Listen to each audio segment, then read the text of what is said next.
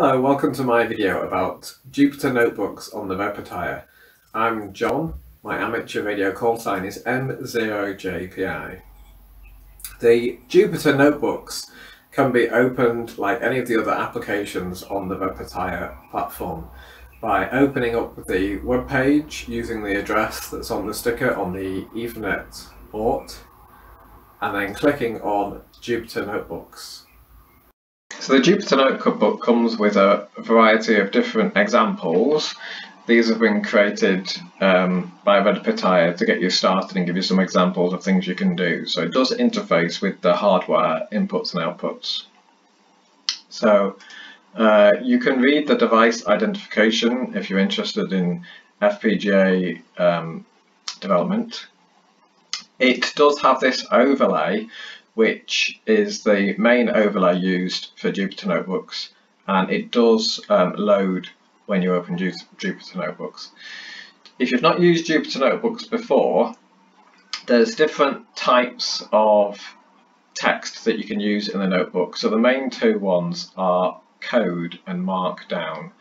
If you double click on the text inside a Jupyter Notebook, it goes into edit mode, and this is an example of markdown. You can look at lots of different examples on markdown. It's very used on GitHub and things like that. To execute the text, you can hold down Control and Enter, and in the case of markdown, it renders what it looked like. In the case of code, which is what this is, you get a little box at the side that shows you what order things will run at, because you don't have to run them from top to bottom, although you can do. So you could go to kernel, and then this attaches to a different kernel. Now in our case, we've only got the Python 3 kernel loaded, which is the default, and most people use Jupyter Notebooks in Python, but you can load other kernels, but I haven't tried that, and the Red Pitata just comes with the standard Python 3 kernel.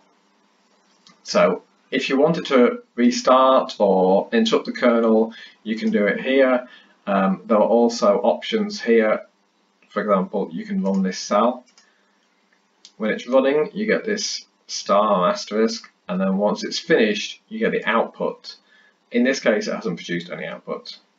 You can run them all, so you can go cell run all, and that just runs everything. You can see underneath it's produced the outputs for the different lines. So here it said print, and so it's print the fuse status. You can save your changes, so just like most things, you can go to File, and you can either save a copy or you can save in checkpoint, which is the same as a normal save. So you press save and it says when it saved it. You can use all of these different examples. You can drive the IDs that are built into the board. You can use the oscilloscope program and the signal generator, a logic analyzer, and all this kind of thing from within the Jupyter Notebook examples. I've also created some of my own, so you can go to File and Open, and you can create some of your own different notebooks. These are by default, they're in the home directory of the user called Jupyter. If you're interested in looking at it on the Linux command line, this is where they end up. So I've created a folder called My Notebooks, and I've got lots of different examples, some of which I might go into in other videos, but today I'm going to have a look at temperature plot live. So what this does is it gets the temperature using this little program, get value temp. It is not installed by default, this little command line program, but there is a forum post that shows you how to install it. It's an example from Xilinx. So often when you start your Jupyter Notebook, you're going to want to import different libraries. And again, from here you can see what order these were run at, and this will show you the last time it was run. If I run it again, it should give us 1. because it's the first time it's been run since it started. There we go. So all this has been loaded in, and then we're going to use pandas as a system for collecting the data. Pandas and NumPy are very common programs for doing data science using Jupyter Notebooks, and I'm going to follow that. So we're going to define the process for collecting the data. So first of all, we're going to get the data using this command line entry. This exclamation mark actually allows you to run commands as if you're running them from the command line within Jupyter Notebooks, and you can use it within Python to get the value back. And then from there I can animate this, and this will keep running this animate function. It'll keep collecting the data and it'll plot it into a graph for us.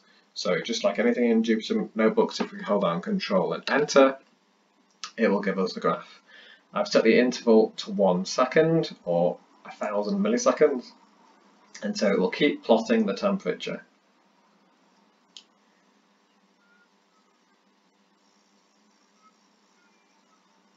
I've actually asked it to divide the time by 60 to give us the time in minutes, and you'll see I've got a video about cases, and you'll be able to see different results for the different cases.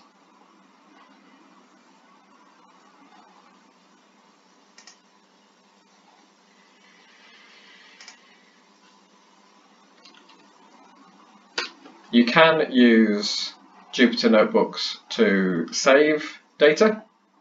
So here, for example, I'm just using the standard options that are within the Pandas library. So I can save a data frame to a CSV text file, and all of this data that was collected can be saved to a text file. If we go back to File and Open, you'll be able to see these text files, and again they're in the Jupyter home directory if you wanted to actually look at them. You can click on B and it will give you a cell below the one that you clicked on, and if you click on A it will give you a cell above the one that you're on. You can change them from code to markdown, and you can see the output disappears. If you change it back, you get like an output indicator back on again. And I was going to show you, you can execute commands as if you're on the command line by putting an exclamation mark in front of them. So if I do Control and Enter, then that's as if I ran it on the command line. If I put a B, I can get other ones below, just to show you within Linux. So if I do exclamation mark ls, it gives you the directory listing. Again, this is in the home directory of the Jupyter user. And we can use this data in Python as well. So for example, I'm using these two commands, and what I'm doing here is, first of all, getting, if I show you the result, if I do Control and Enter. So if you do an assignment, it doesn't show you the result. If you type in a variable name, then it actually does show you the result.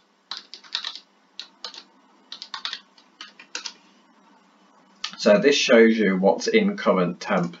You can also do print, just like anything in Python 3. So I can do a print, but if you don't put a print and you do put a variable name, then Jupyter Notebooks will automatically produce that output and print that variable for you. Instead of having it as a string, if I actually want the value of the temperature as a floating point number, then I can do this, and this takes the text string and just gives us the first 5 characters and turns it into a floating point number. Now if I run this, it won't actually give us any output because we're just asking it to do an assignment. But if I put the variable name at the end, it will then give us the result, and that's the result. If you want to delete a cell in Jupyter Notebooks, you can just press D, and it disappears. All of these commands can be found by pressing the Open command palette, the little picture of the keyboard, and that will show you all the different options that you've got. You can also use the menu, or you can use the icons as well. So an example would be run the cell and select below, and that will run the one that you're on, and it'll make a new one underneath. If it's taking a long time to run because you're in a loop, you can interrupt the kernel, and you can restart the kernel as well, and that will start everything from the beginning. You can see whether the kernel is busy or if it's waiting by this indicator here. So when the kernel is busy doing something, if I set the graph off animating, then it's filled in when it's busy, and it's hollow as a circle when it's not busy. I think that's the main bit of my instruction. I'm going to do lots of different videos on using the Jupyter Notebooks and different things you can do with the Red Pitaya, and so if you click on the links on the screen or in the description below, then you can see some of my other videos about the Jupyter Notebooks in the Red Pitaya, and I'm hoping to add to those as time goes on.